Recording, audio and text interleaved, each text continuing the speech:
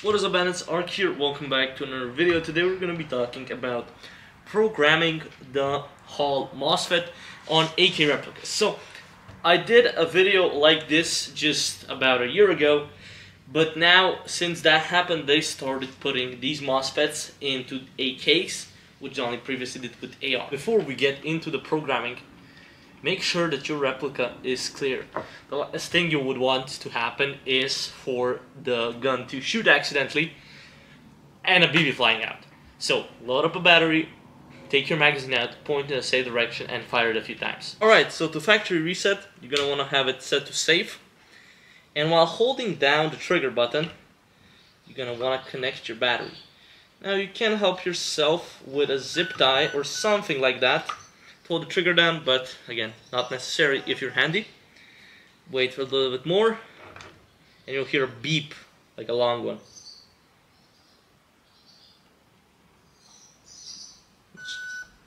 That's it. So now our gun has been restored to factory settings. And now, if we replug this battery and go to, for instance, semi, shoot, it's gonna do something. It does not want to shoot. The only thing it does those 3 beeps. Now, they started shipping out guns like this for some reason. I don't know if there's any like new laws, but mine came like that. So now we're gonna talk about how to unlock it. Now to unlock it, you're gonna wanna again set it to safe, and now connect it. Do not hold the trigger this time, and wait for 3 seconds. And when you hear that, hold your trigger down for 5 seconds until you hear 2 beeps. And there we go. If we now switch to semi, your gun shoots. Now to enter programming mode, you're gonna wanna go from semi to auto, to semi to auto, and then again on semi. So it's gonna look something like this. You hear 2 beeps? Good. Now you're in programming mode. Now, this is how you shift. So in auto, you shift throughout the categories, and in semi-auto, you shift between subcategories. This might be a little bit hard to understand, so let's show an example. So let's now program this AK to shoot in 3-round burst instead of full auto. So if we switch to full auto now, full auto. But now let's do it so it's a 3-round burst. So we enter the programming mode again. And now we use this trigger to shift between to switch between categories. So we have 1 beep, that means we're in the first category, which is auto, which is what we want.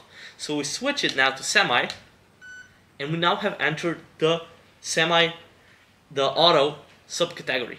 Now we are on the first one, we're gonna click it, 2 beeps, this means we selected the second subcategory. 3 beeps means we have selected the third subcategory, which is what we want, the 3-round burst. Now to save it, you're going to want to hold down the trigger for 2 seconds, approximately, and then it's gonna do a long beep, and then you put it to safe, and then back to auto, and it should be on 3-round burst.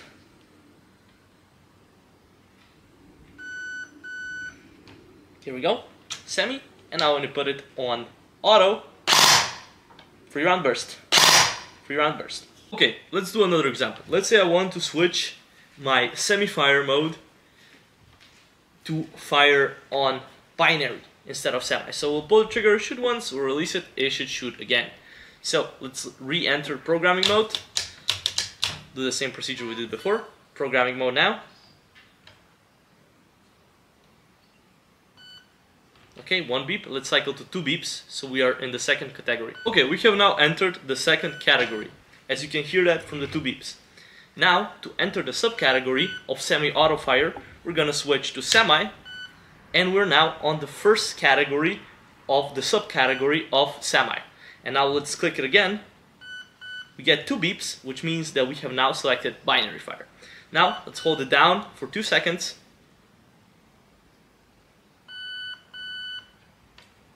And put it back here, we'll put it back to semi, and we'll put the trigger, it'll shoot once, and release it, and it'll shoot again. First talk about the first category, which is the auto category right here. You get this card usually with your gun, otherwise you can find it online. I'll put one on the screen, you can screenshot it if your gun didn't come with this. So the first thing we have is auto, and on auto you have auto, which is auto. You have semi, so you can have 2 semi settings if that's like a legal problem. You can have 3-round burst, pull once, shoots 3 BBs, 5-round burst, pull 1, shoots 5 BBs. Then on the second category, which is the semi-auto fire, you have semi, normal, binary, which I just showed. You pull the trigger, shoots once, you release it, you shoot again. Basically, if you get really fast fingers, you can turn it into full auto if full auto is banned. Then you have AUG, which means that if you pull the trigger a bit, it'll shoot once, but if you pull it to the end, it'll switch to full auto.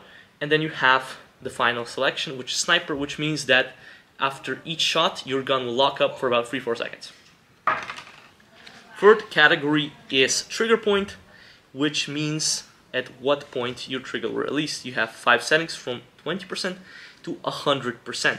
Your gun, stock, out of the box, comes at 20%, which means that the trigger pull would be very short and very satisfying. This is something that you should just set to 20% and forget about it in most cases. Then on the fourth category, we have precocking. Precocking basically means that the spring, when you shoot, it pulls back, shoots, and then it pulls it back. So next time you pull the trigger, it just releases the spring instead of pulling the spring back and then releasing it. This basically does is the trigger response gets really good, but this only really works with semi-automatic, and you have levels from 1 to 6. Now, for me personally, level 6 has never worked on any of the guns I have with HAL replica. It just turns into a 2-round burst. But if you are gonna use this, I do recommend level 4 or 5. Because again, it is much more snappier, much more better, especially on semi-auto only. But when you're done playing, make sure to put it on full auto and shoot a few bursts. That's so you don't have a compressed spring in here, because that will firstly destroy your spring and secondly your internals. And then fifth is active brake. This is only really useful if you're upgrading your motor to a brushless motor. If you are just looking to program, that doesn't matter for you.